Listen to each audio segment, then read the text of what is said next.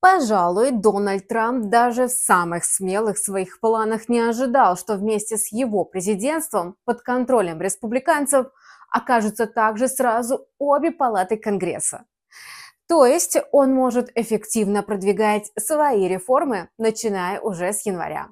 Причем будущий президент намеревается ударить по системе через деятельность нового департамента во главе с Илоном Маском. Целью этого ведомства будет в том числе реструктуризация и ликвидация некоторых федеральных агентств. На фоне этих новшеств саммит стран G20, который пройдет 18-19 ноября в Рио-де-Жанейро, рискует отойти на второй план. А вот доллару США такая перспектива точно не грозит. Но все-таки давайте выясним, какие экономические отчеты выйдут во вторник, 19 ноября, и как они отразятся на валютном рынке. Вы смотрите видео «Календарь трейдера». Глядя на стремительное укрепление доллара США на новостях, связанных с Дональдом Трампом, не будем забывать, что основной рулевой курс валюты – это все-таки центральный банк. Причем, как правило, его влияние срабатывает дважды. Сначала в день объявления поставки, а затем спустя 2 недели через публикацию протокола прошедшего заседания.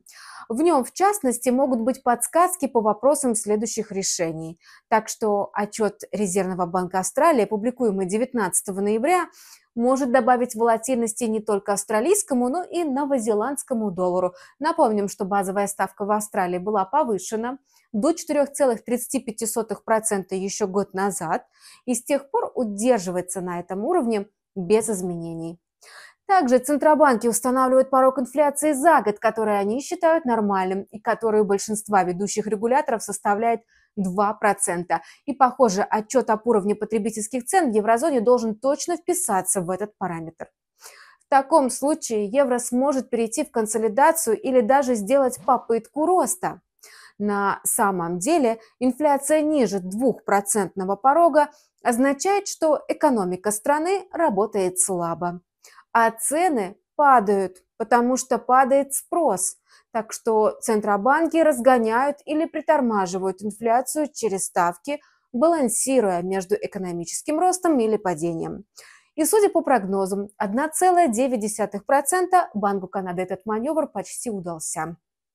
Канадский доллар в случае его подтверждения тоже сможет укрепиться к доллару США, а также поддержать другие сырьевые валюты. Еще одним важным показателем сильной экономики является строительный сектор. Для понимания его роли достаточно вспомнить, что именно провал жилищного сектора потянул на дно всю экономику Китая. Причем настолько серьезно, что Поднебесная до сих пор не смогла решить эту проблему. Так что рост числа разрешений на строительство в Соединенных Штатах, пусть даже на небольшие 65 тысяч, это все равно хороший знак, в том числе и для доллара Соединенных Штатов. А лучше показателя полученных разрешений может быть только число уже начатых строительных жилищных проектов. И оно, как ожидают прогнозы, тоже должно выйти на повышение. Правда, прибавка выглядит еще мизернее. На фоне миллионов разница может составить всего лишь какие-то 36 тысяч. Но даже немножечко это уже хорошо. А что хорошо для американской экономики, то, конечно же, позитивно и для позиций доллара США на валютном рынке. Напоминаем, что в нашем календаре указано время по Москве, это GMT+3. Следующий выпуск календаря трейдера выйдет уже во вторник, 19 января. Мы желаем вам профитных сделок и ждем вас на нашем канале с новыми видео. До встречи!